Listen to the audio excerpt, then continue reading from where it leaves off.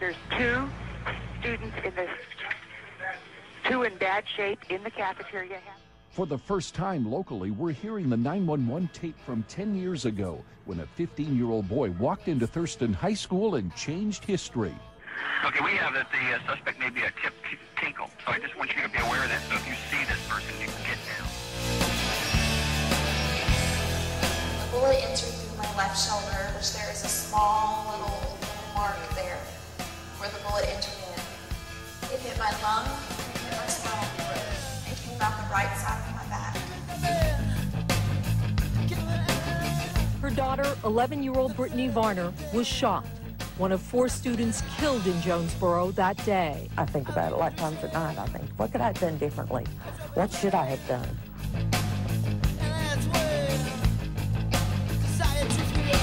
Love that feeling. Love it. Praise it. Need it. Gotta have a gun grip in your hand. Hand, hand, hand. A gun makes you feel alive. Alive, alive, alive. Everything's full of black heavy.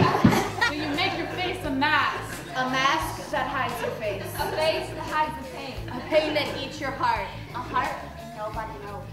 Someday, somebody's gonna laugh once too many times. Bang. Bang. Bang!